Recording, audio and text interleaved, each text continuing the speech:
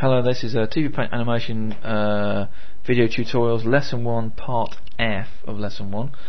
So it's just an introduction video. Okay, so last time we were looking in the Preferences panel in the General area. We're going to move it to the Display tab quickly. Now, if you're looking in your manual on page 1-13, you'll see the Display tab. It lists brushes, and it doesn't list the layer icons. I don't know what that's about, so always show by default. I don't know.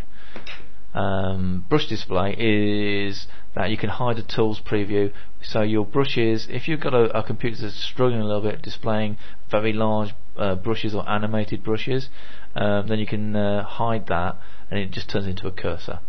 So let's move on from the display panel to the interface panel. On the interface, you can customize your interface, so you can select any part of the interface, for instance, from all these different options, and then you can go and recolor it by click on there and choose a new color. This button, click this to select a new color for the selected button type. Once clicked, select any color from the currently on screen. So we can go and select that to be anything. Go and hover over that. We can change it to orange, for instance. Now, under that, we've got this gradient here. It doesn't say gradient, but that's what it's doing. It's a gradient of the interface we're looking at.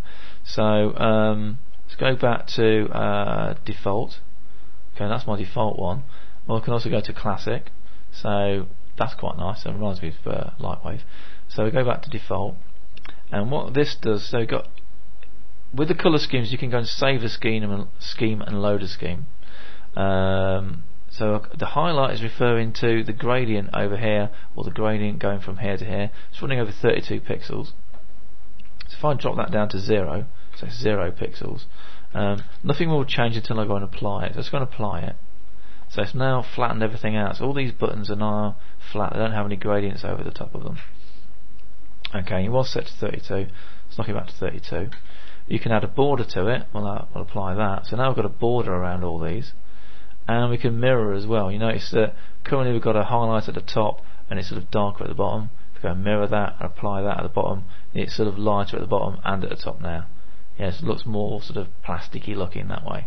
And we'll set that to 16 and see what that does, and hit apply to that.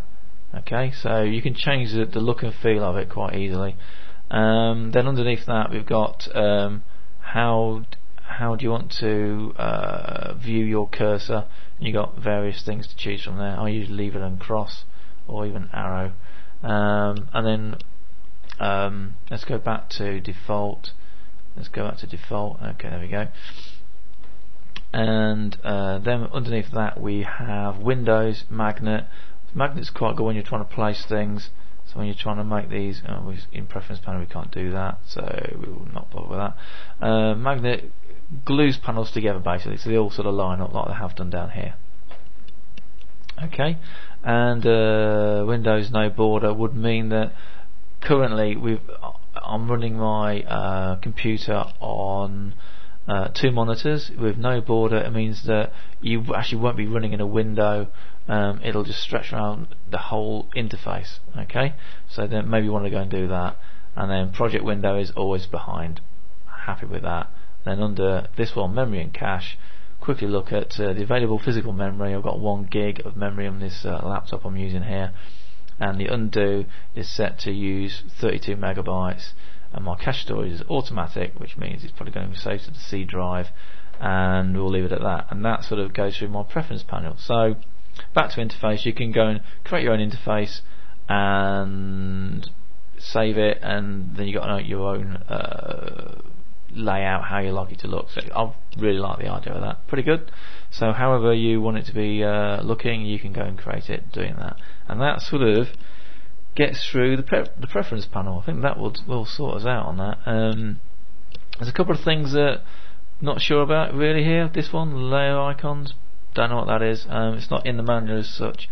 I'll go and ask about that, and I'll have a amendment to my video at some point to let you know what that is. So I'll be back on that one later. So that will conclude this short video that covers the end of the preference panel. I think that will do, won't it?